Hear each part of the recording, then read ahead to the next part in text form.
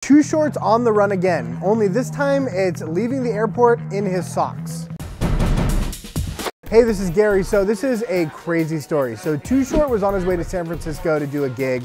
He gets to LAX, he puts his bag through the conveyor belt and realizes he has a gun in his baggage. I guess he didn't check beforehand, who knows how it got in there, but he realized he had a gun in his bag. So instead of kind of sitting there taking the heat for it, obviously he was gonna get in some trouble, he hightailed it out of LAX. And he was already in the security line where you take off your shoes, belt and all that. So he is literally shoeless. He's just running through his socks. He hightailed it out of there. He called his attorney right away, smart thing to do. And the attorney said, listen, I'll go smooth everything out, take care of it for you.